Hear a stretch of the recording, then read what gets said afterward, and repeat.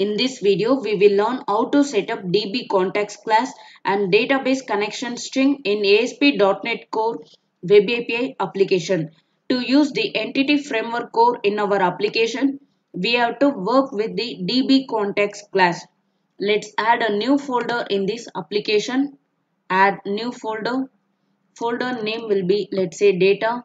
Now, inside this folder, we will create DbContext class. Class name will be bookstore context. Here we got the new class. Now inherit this class from DbContext. Add the namespace.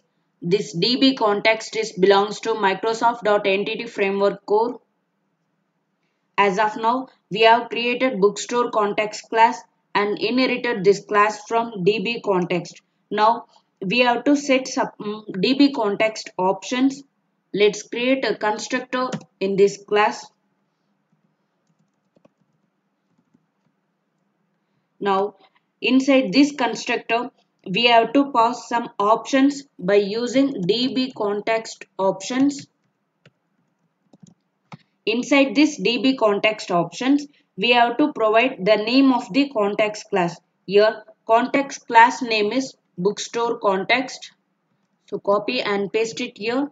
Then give it a meaningful name. Let's say options. Then we have to pass the same settings in base class constructor. By using base keyword, we can pass all the settings in these options. That's it. This is how we can configure the DbContext class. Till now, we don't have any table or classes in this application. To work with the database, we have to create new table. So we have to create new class for the table because we are going to use code first approach method in this application. Let's add a new class inside this data folder. Add new class. Class name will be books. Inside this class, let's add few properties. Property name ID. Then second property type string, and then property name, let's say title, and then copy this property, paste it here. Change the property name, let's say author. That's it. Now we have to add this books class inside this DbContext class. For that we have to use DbSet. Here add one property. Instead of this integer, now we will use DbSet. Inside this DbSet, we can provide name of the class, that is books. Then here we have to provide the property name. The application will create the new table with this name. Let's say books. In the database, there will be a new table with this books name. We have created DbContext class and we have added books in this DbSet. Let's say if you have two tables in your application, then you can add the two classes inside this folder or some other place as per the structure of your application. You have to define the two properties here, and then inside the DbSet you have to provide the name of the class. Now let's learn how to set up connection string in Entity Framework Core. To communicate with the database, we must have connection string. We can set up the connection string in two ways. First way is we can define all the settings inside this bookstore context class. For that, we have to override the method override on configuring method. Inside this method, by using options builder, use SQL Server. We are getting this name because we have installed this SQL Server package. If you have installed MySQL package or some other relational database package, then you will get new method name. Now inside this method, we have to pass the connection string in string format. First server equal dot, because I am working locally. Then database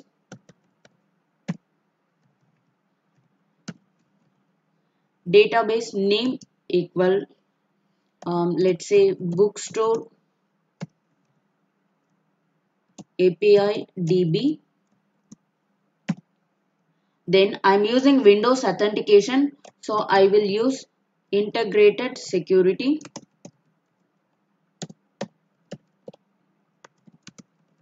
True.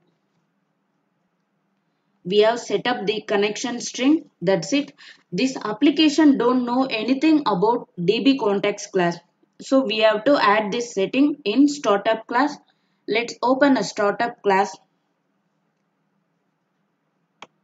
In this startup class, inside this configure services method, let's add services dot add DbContext.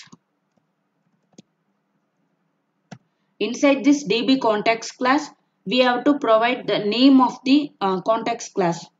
Copy this bookstore context here and paste it here. Then add the namespace.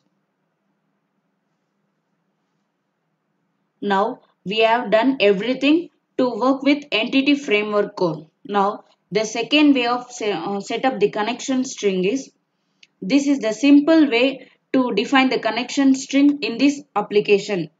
Now in this bookstore context class, instead of defining the connection string in on configuring method, we can define it directly in the startup class. So copy this connection string from here and go to startup class. Here we can use options dot use SQL Server.